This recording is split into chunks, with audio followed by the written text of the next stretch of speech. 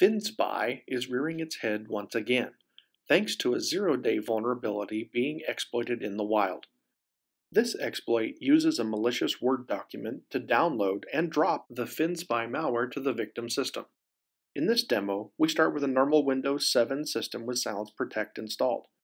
To show that CylancePROTECT is not dependent on cloud lookups to detect and prevent malware from running, the system is taken off of the internet by changing its default gateway. Notice that the pings to Google's DNS server stop. Now we simply copy the malware sample to the test system and attempt to execute it. Immediately, you can see an error that states the program can't be executed, and then the file disappears from the desktop as CylancePROTECT blocks the execution and then quarantines the sample file.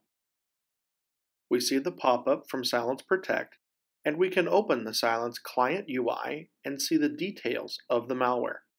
We can quickly see details like the file name, as well as the hash and the action taken by CylancePROTECT.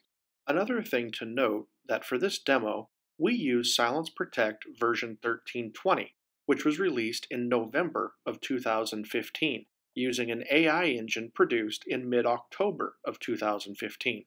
Even though this zero-day is in the wild, the malware dropped is a year old, but Cylance provided protection against this malware nearly 2 years ago.